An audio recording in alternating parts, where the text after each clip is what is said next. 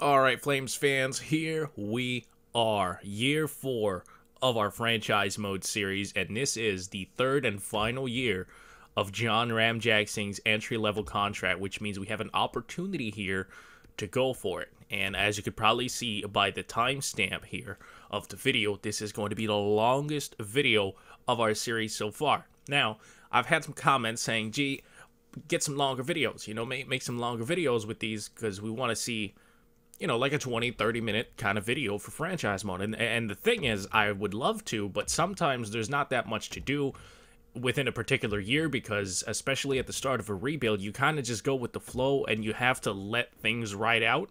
So that's why we had shorter videos for the first 3 parts. Now, though, it is time. And as we get to the draft, the Anaheim Ducks in our division, a pretty decent rivals here to the Calgary Flames. They draft a franchise player. When I saw that, I said, oof baboof. If we're going to go for the Stanley Cup, we probably want to start a little bit of a giddy up on that because the Ducks are going to make it more difficult for us to do that once this guy develops. He's already an 82 overall. He'll probably be an 85, 86 by the end of the season. So we got to giddy up, right? While Ramjack Singh is in the 90s and this kid is not. If we want to get by the Pacific Division with any type of ease, it's now. It's now or never. So we're going to make a lot of moves today. Our draft went okay. The first 3 picks, we had a top 6 forward. We had a top 9 forward, which I was not too happy with. But, I mean, it is what it is. You're not always going to hit. And then we had a top 6 defenseman. First 3 picks of the draft, quality players, NHL players. They're going to make the show if they develop properly, so we were pretty happy with that. And then in the later rounds, I just kind of took some swings at some guys. We went with some exotic-ass places to draft guys out of, but you know what? It worked out. We got a couple of low elites, so we just might get some really good players out of it. So the draft was pretty good. Now, it is on to the re-sign phase, but first comes the coaches. A few coaches expired. Quite frankly, my entire NHL staff expired. And honestly, looking at our head coach, yeah, he has good chemistry actually with a lot of our top players. But I figured, man, he's in the B's most of the time, and we've kind of been running into a wall whenever we get to the 3rd round. I know it's a little bit crazy. Like if you consistently make the 3rd round, you're doing something right as an organization. But I figured, if we keep trying the same thing over and over again, it might not work, so we are going to fire our coach. Really, we didn't really fire him. We released him at the end of his contract because his contract expired. So he didn't get fired. He was not renewed for the Flames. Here comes the re-sign phase. We lost a couple of quality players because they didn't want to re-sign, and my policy, unless I really like you, if you don't want to re-sign, you're gonzo. But we're going to get a couple of quality depth pieces and just a couple of young guys under contract also. That's just kind of what I do. Wayne Simmons, I figured, man, let's see if we can get him back, okay? Because he's been a solid, bottom 6 guy for us, and I signed him to 2 years. And the reason for that is his salary was under what you can bury at the AHL level. So if he becomes to the point where we can't really use him in the NHL, then at that point, we can just send him down to the AHL. It's not going to hurt our cap, so that's why I felt comfortable giving him the 2 years. I have a sneaky feeling he's not going to play year 2 on the NHL team, but it is what it is. Everybody else just kind of went smoothly. We didn't really have much else, and the goaltender screen was a little tricky because we had to release somebody so that Sogard could get up there, right? We're about to get to the goalie screen here. We had to release somebody because I wanted Sogard to have time, right? I wanted him to have starts, and Domingue, honestly, wasn't playing that well for us in the last season. I think he gave us a .899. Not good enough. So when I looked at his player card and I saw that, I said, yeah, that's not good enough. We're going to release Louis Domingue. We still have Flower for now, but he is falling off a cliff, is how I would put it, as far as his abilities go, and he's still being paid a decent amount of money. Now, look at Sogard's contract. Sogard actually was pretty interesting to me because he's a starter potential goalie, and you see he doesn't want a lot of money because he wants a bridge deal. So I said, you know what? At worst, this man is going to be a backup. Like, if it goes completely sideways, he's going to be a backup, and we can sign this man for about $1 million for the next 5 years. So if he becomes a starter, that's going to give us a lot of cap flexibility, as we barely are going to pay our goalies anything. You know, if you can get a starter for $1 million, that's crazy. That's a really, really good contract. So we went ahead and did that. And obviously we have some goalie prospects. We're going to have to let go of someone so that they don't take starts away from our goalie prospects. Obviously with our medium elite in there, they're going to struggle a little bit, right? They're low overall ratings for the AHL, so they're going to have a little bit of a tough time, but I feel like they're going to grow. Our medium elite's probably going to be in the lower mid 70s by the time the season ends, so I think it's going to be fine. And of course, everybody says, yes, daddy, and they come back to the Calgary Flames the first day of the re-sign phase, and we pretty much brought back everybody that we wanted. Nobody's given us a hard time. I was a little surprised at Sogard signing for so long for so little, and I was very happy about that. Some scouts expired, doesn't really matter. You're not here to see no damn scout, you know? You're not here to see it. That's boring. That's boring. So I went ahead and replaced those off of camera. You don't need to see any of that. But now we need a head coach. And I wanted to have somebody with, hopefully, perfect chemistry with our boy. Now, the sad thing about this coach right here is, yes, he is very good with Ramjak Singh, but he is not good at all with Hanifin. And Hanifin is a big part of our team, man. He's going to be an elite defenseman. We do have to re-sign him after this year, but I'll do my best. So now I'm trying to get a coach that really is matched up well with both Ramjak Singh and Hanifin. It's a little bit difficult to find, and at this point, there was some, but they were not great coaches. So we went back up the chain, and we're just trying to find, you know, a happy medium between Hanifin and Ramjak Singh.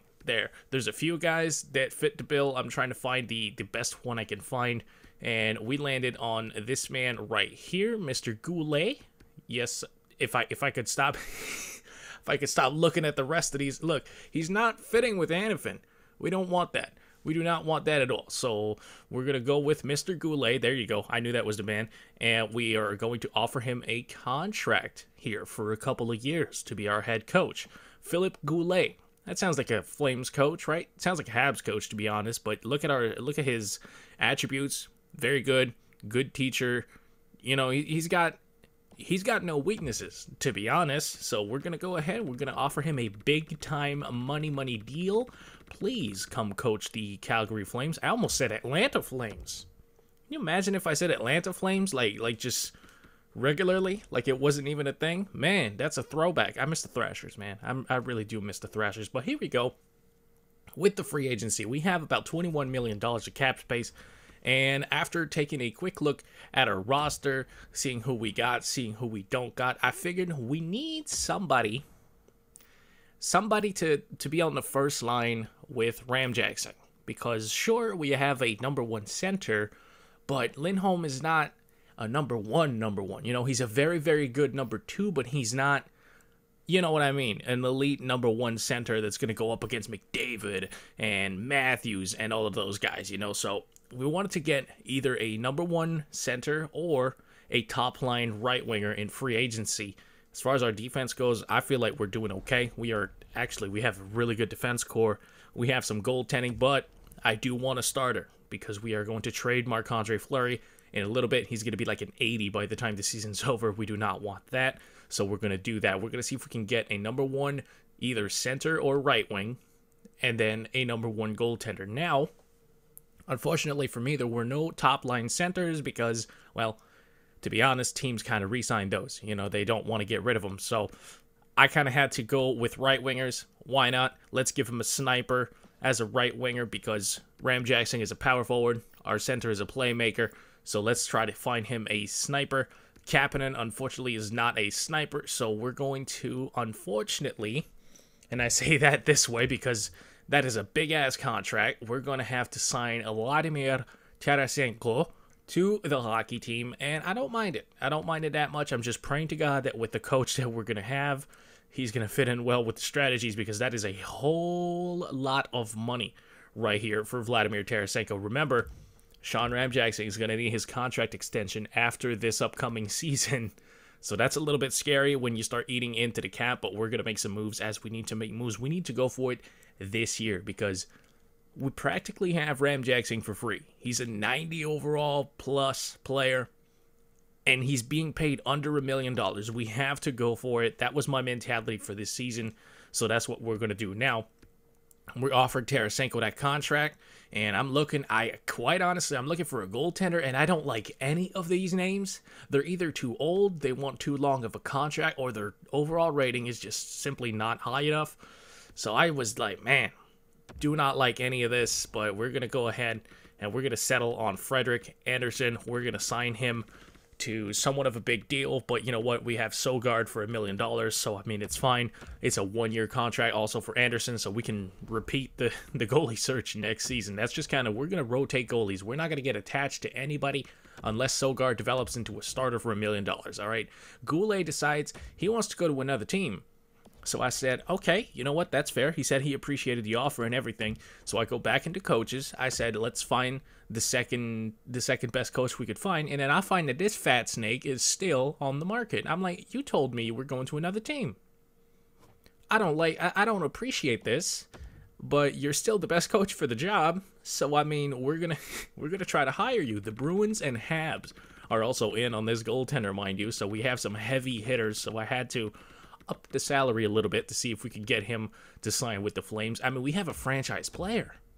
We just signed Tarasenko. I'm thinking it's going to be great. And no, he went to the Montreal Canadiens to coach old and $10 million carry price. So that sucked. Now we need to fall back on our second option as a coach.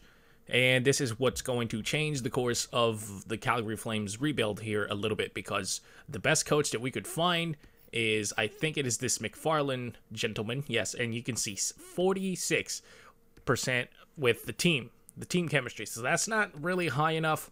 We would like something better than that. So we're going to have to make some roster changes as we get McFarland, who is pretty good with both Hanifin and our boy Ramjack Singh. He is a physical coach. So we're going to have to change the course, like I said, a little bit of the Calgary Flames. We're going to need to become a slightly heavier team, kind of somewhat like the Flames are doing in real life, to be honest, with hiring Sutter. We're going to hire this coach, and we're going to go see if we can do something good. And luckily for us, he's going to accept, because I did not want to go into the lower tier head coaches and get like a C+ head coach. I did not want that, or a B- head coach. I didn't want that. Tarasenko comes to daddy. He's going to play for the Flames. So does Frederik Andersen. So that is huge. That is our two big fish. And now here come the big moves, because obviously now we have $3 million of cap space, but we need to start to reshape the roster. So we're going to need to make some cap space. We're going to send Flower basically for cap space. Boom. The stars are here. I mean, we got an okay player out of it. You know, we got Radish. Radish is going to be a good player, and he's not being paid that much money. So this opens up a little bit more cap space for your boy. I'm not going to use all of the cap space, but what that's going to allow me to do is sign Ryan Getzlaf and have a little bit of wiggle room for mid-season trades. You know, you don't want to be capped out at the start of the season, because then that makes trading players very, very difficult. So that's what I wanted to try to avoid. We signed Ryan Getzlaf. If we're going to be a physical team with a physical coach, I feel like that's a good player. Even though he's old, he's going to be on the bottom six. He's not going to be a top six forward for us. There you go. McFarland signs. Huge news for the Calgary Flames. New direction. And, I mean, it's fine. Ramjack Singh's a power forward, right? Our superstar is a power forward. So building a physical team, not a bad thing at all. Dylan Dubé is on an expiring deal. He's a two-way forward. And Kachuk is also a power forward, but realistically, he's a first liner. Look, our chemistry is not the greatest, so we are about to make some major changes here in Calgary, because I feel like some assets are being wasted, including Mike Hoffman, who's just rotten there on a third line. I do not like this. So looking at our trades, we're going to send some heavy hitters to the Chicago Blackhawks, but we do get back Patrick Kane for the first line. That was a big trade. That was a little bit of an overpayment. I understand this, and I know this. I'm not going to act like the value was fair. I overpaid a little bit for Patrick Kane, but Kaner fits a little bit better than Tarasenko did on the first line. He is cheaper than Tarasenko. And we were going to have to sign Dylan Dubé, and we were probably going to lose Dubé in the offseason, honestly. So Radish moves up to the top 6. We still have Kachuk, who is a first-line player playing on the second line, and we have Hoffman. So let's not have those. Let's make some huge trades, partly to get a big-time defenseman to help out our boy Hannafin. So let's go. We're going to get Shea Weber from the Montreal Canadiens. That's going to be a little bit of a problem later. But for now, though, that bolsters up our defense. And if we do a little bit of finagling with the lines, it's starting to look pretty damn good. I mean, Kaner always produces a ton of points, even when he gets older. And now we have Evander Kane on the second line. I feel like he fits better there than our boy Kachuk did. So now we're going to trade Kachuk. It's up there, man. It's up there. We are trading a whole lot of people for a whole lot of players, but we got Evander Kane, we got Shea Weber. You can see how we are rebuilding this roster, reconstructing this roster as a really heavy team, and I think it's going to work well for us. Remember, we don't have to win the President's Trophy with this team because we're a physical team, which means when we get to the playoffs, it's going to be more successful. It's a style that is built for the playoffs. We also got Toffoli in that deal, which I really like. Really, really like, man. I'm starting to mess with the lines a little bit, but not quite. We're going to go back to Tampa Bay. We're going to send some good players back, but we're also going to get Tyler Johnson and a playmaker and a sniper for the third line. That's going to give us plus chemistry everywhere. Now, that's what I wanted. Our defense pairs are a little bit of a lost cause, honestly. We're going to have to work that out through time. But as of now, there's really not much that we can do with those defense pairings as far as chemistry goes. We can try to get Siegenthaler in there, and it works. It kind of fixes the negative chemistry, but there's nothing I can do to have positive chemistry on pairs 2 and 3. So Sorensen, DeHaan, and Janmark are going to be our scratches. Now, there are some good trade pieces. They are also all expiring. I wanted to make sure the players that I was going to acquire, a lot of them were expiring because we don't know how much Rammer wants, and we want that cap flexibility when he does get that big deal. So we're going to add some of our scratches to the trading block, and we're going to see what happens. We also have a few decent pieces, see if we can bite something, see if we can attract something rather big. And here comes the regular season. The Calgary Flames are doing well, actually. We're a little bit over 500. We're not blowing the league out of the water, but remember what I said. With a physical team, you don't need to win the President's Trophy. You just need to make the playoffs, have home ice advantage for maybe 1 or 2 rounds, and you're going to be fine. You're going to be fine because your team is built for the playoffs. That's what we wanted to do with the Calgary Flames. Kaner is leading the team in scoring, and it's time to start working on Mr. Ramjack Singh's extension. 94 overall already. That is a whole lot of a player right there. He's a power forward. He's looking like he's scoring a bunch of goals for us. He's just really good. We have to give him practically what he wants. He doesn't want to work on an extension, which I understand, because if he hits 50 goals, that's going to drive his price up even more. I want to sign him long-term. If he's going to command that kind of salary, we're going to sign him long-term for an extra, $1 million here or there, and it's going to help us out in years 5, 6, and 7. We're going to sign him to a 7-year deal at $13 million per. That sounds like a whole lot of money, but when you think about it, it's less than $1 million more than Connor, and realistically, we're a couple years into the future, so the cap is higher than it was when Connor signed, so we're not too mad about that. It is a lot of money, but I feel like I can make it work. We're going to have to wait and see how that shapes out in the offseason. But Rammer, despite not wanting an extension, we offered him $13 million a year for 7 years, and he said, fuck yeah, when I'm coming back, I'm going to be a Flame for the next 7 years. So we bought a year of unrestricted free agency with that one, so we did like it. A couple of trade offers coming our way. There was some that were actually a little enticing. I was looking at it. You're about to see here. The Predators are going to come to me with some pretty decent offers that I almost accepted here. But as I was starting to get some good trade offers, I said, let's just hold off. Let's just hold off. We can always revisit them closer to the trade deadline or at the trade deadline and see what happens. Let's just see what we can get. I mean, while my roster is just motoring. Man, we are over 500. We are playing well. We are going towards the playoffs with a little bit of steam. We're getting closer to the trade deadline, and the Nashville Predators are going to come back with some more Ryan Ellis trades. And I was like, man, if this guy would actually help our defense pairs, that would be sick. So I'm going to wait out and see what we can get And like I said, we can always revisit this, but I said, let's just wait. And patience was rewarded. As the Pittsburgh Penguins come knocking close to the trade deadline, they are offering us Evgeny Malkin and Braden Coburn for nobody off the roster. What they want is a good prospect. This man is a top 6 forward potential, but honestly, he's a little bit old, so he might not be like an 85, 86. He might top out at 83, 84, and we're getting Gino back. Sure, he's expiring, he's old, we're probably not going to be able to bring him back, but like I said, this is the year to go for it while we have Ramjack on his ELC, his final year of ELC. Coburn's also expiring. Give me that. All day, year day, Pittsburgh Penguins trade me Evgeny Malkin right before the trade deadline. I was thinking about making some deadline moves for once, and then we got that. I mean, there's no move. That was the trade deadline move. We got Evgeny Malkin for the playoff run. So a little bit of finagling around with the lines gives us, once again, boom, one chemistry on every forward line. Tyler Johnson's versatility is coming into play as he can now move to center. We have a 1-2-3 punch at center of really, really good proportions. Backlund is going to move to center because I feel like he can play that better than Malkin at his age. So Malkin's going to be a winger for us. It's not ideal, but it is what it is, man. We are absolutely stacked. This is a little bit worrying right here.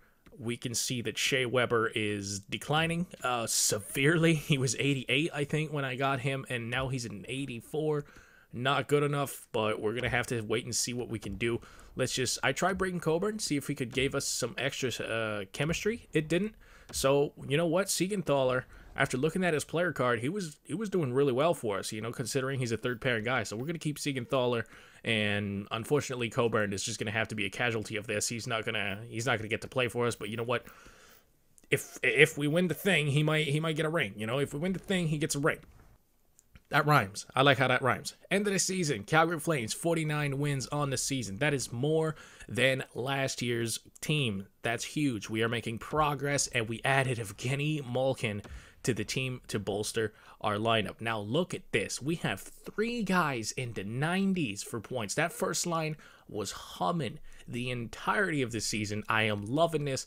Not mad at it at all. Obviously, we're going to check Gino for his Calgary Flames stats. He was posting up more points per game on the Flames than he was on the Penguins. I'm guessing the Penguins are on the decline at this point. Hanifin in there. Kaner in there. Both Canes are doing exactly what we wanted out of them.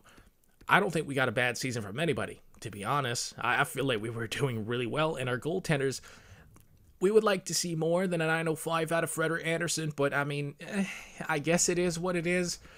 We're going to see if we can bump that up a little bit in the playoffs, which we know Frederik Andersen doesn't really do that.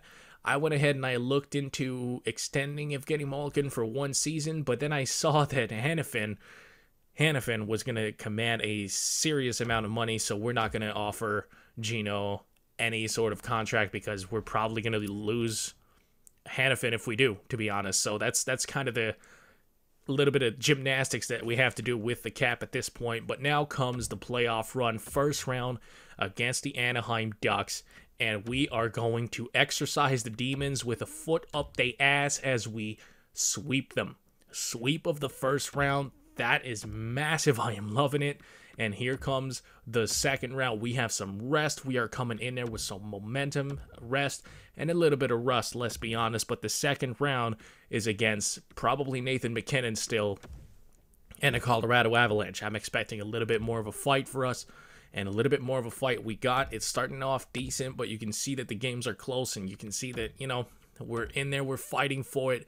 Here we go with Game 6. Can we finally put them away? No, we do not. It is going to Game 7. Are we going to do all of that just to have a second round exit? That would be absolutely awful. After 2 periods of play, we have the lead in Game 7 of round 2. That is huge, but they're going to make it close. They're going to tie it. I am super stressed out by now, but because I'm like, man, I just went all in for this season. Boom, huge goal. We got the lead, but they tie it right back up. And late in the third period, the Flames need a hero, and it comes in the hands of Evander Kane, who scores a late Game 7 winning goal. Let's freaking go. He sends us to round 3, which ironically is going to be against the San Jose Sharks. Because I say ironically, because though we didn't get him from the Sharks, that is his former team. You know, he was a part of the San Jose Sharks for a while. This is round 3. This is where we always lose. And I want to win. This time it's going to be difficult again, man. The Sharks are the real deal at this point in the sim. We win the first 2 home games. I'm feeling good. I'm feeling great. If we can split the road games, we're going to have a 3-1 advantage. We can. SAP Center, the Shark Tank is huge, and they win both games. It's Game 5. It is big time. 80+% of the teams that win Game 5 when it's even go on to win the series. So let's make a couple of line changes just to see if we can mix things up a little bit. After 2 consecutive losses, I could see which lines were working, which lines weren't working. So we just went ahead and we looked at what we can do for chemistry's sake, and we decided to put Gino on the first line, Kaner on the second line.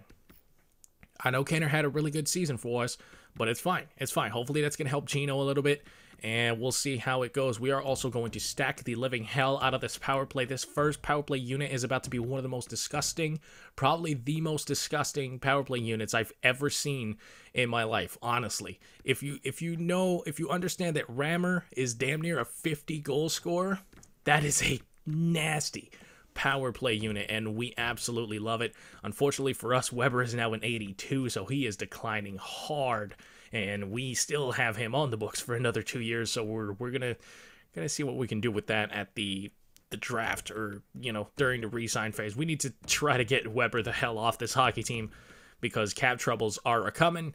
We do have flexibility this offseason, but let's not push our luck here. Weber is not going to be an NHL player for much longer. But here we go with Game 5. Massive game in Flames history, and we are going to win it. We take home huge jobs, and we finish them off at the Shark Tank. So that means we finally make the Stanley Cup Finals. We're taking on the Columbus Blue Jackets in the 4th round. I feel like we beat heavy hitters in the Sharks, man, so I'm feeling confident in here, but it ain't going to be a cakewalk, man. Columbus is going to get some W's back. There's going to be a lot of close games. I don't like this. We're going to slow sim Game 5 because it is super important. Once again, look at us. 3-0 start. That is massive. Oh, but they come back, and Evander Kane is the only difference between the teams so far. 4-3 after 2 periods of play. We need this win, please. Please, so we can get to within 1 win of the Stanley Cup. Evander comes in clutch again for us. 5-3 Flames. They're going to have a power play. We're going to kill it off because our PK is huge and we're a physical team now. 5-3. Is it going to be? Ooh, I saw the goal. I got a little scared, but it was 6-3. In Game 5. Huge game for the Flames. 3 points for Evander Kane. He was coming up clutch, man, in this playoff series. This is what I was talking about. You don't need to win the President's Trophy with these type of players. You just need to get to the playoffs and let them fight it out. Let them find that playoff strength, that playoff gear that a few players have. And this is the type of team that we have. So here we go with Game 6 with an opportunity to win the Stanley Cup. It's on the road, which is not ideal, but still, we have a 3-1 lead beginning the 3rd period.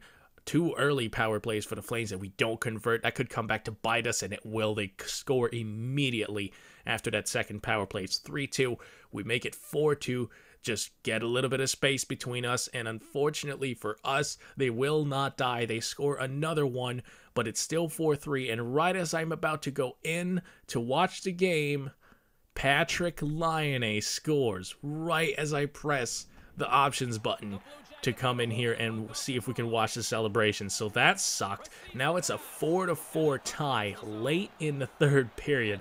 A minute left in the 3rd period, as a matter of fact, and we need some huge plays here from the Flames. But I'm looking at it, and these guys seem calm. These guys seem composed. I'm like, oh, hell yeah, I like this. Look at this. They're taking their time. They're making correct plays. We're not turning pucks over in our defensive end, which is a big pet peeve of mine.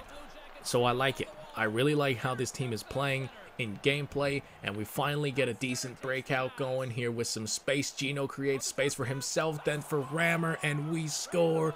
8.9 seconds left. That is a pretty ironic number to score the game-winning goal at, but John Ramjack, our captain is going to get a sick feed from our trade deadline acquisitions. Geno Malkin, look at this, just a sauce right on the tape. Geno's for our boy. Let's freaking go. Like I said, 8.9 seconds. That's a really ironic time to score your game-winning goal if you're the Calgary Flames. And all we got to do is close it out, and we do. 9 seconds of defense later, the Flames are your Stanley Cup champions. Finally. Finally, I know I've made some sacrifices. I know I've traded a prospect. I've fired a couple of picks into the sun, but I really wanted to go for it in Ram Jackson's final year of ELC. I mean, he's being paid under $1 million. I had to go for it, and luckily for us, we came in clutch. But you know what? Those trade deadline, or just those trades in general, really helped us out, man. It's not just Rammer. Evander Kane takes home the Conn Smythe Trophy. He just kept scoring clutch goals for us, so we're going to take it, man. That's a trade acquisition that I am very proud of. Weber is going to be a bit of a problem, you know, in the future, but it's fine. It's fine. We got a Stanley Cup out of it, and we got a 7-year contract for this man right here, John Ram Jackson, our franchise left winger, practically Ovechkin. Like, he's practically a better, not a better, like a more physical, maybe less scoring Ovechkin. And that's huge, man. That is absolutely huge. We are going to pass it to Tyler Johnson. He gets the first handoff of the Stanley Cup. Good veteran player who's still kicking it on the bottom six, still doing what he do. And then we're going to give it to Siegenthaler. He was literally just a throw-in to make salaries work, and he ended up being a really solid rock for us on the third pair. So Siegenthaler is going to be the one to hold the Stanley Cup for about 9 minutes. But we do it. We freaking did it, man. Stanley Cup, Calgary Flames. I absolutely love it. Our goaltender obviously is our boy Freddie Anderson from the Toronto Maple Leafs. The Leafs couldn't get him a cup, but goddammit, the Flames could. There you go, Freddie. Good stuff. And sure, sometimes, you know, he allowed a lot of goals, but that's what teams do, man. That's what teams do. We pick each other up, and we win the Stanley Cup. There's some work to do in the offseason, but for now, we're going to celebrate together, man. Let's freaking go, champions.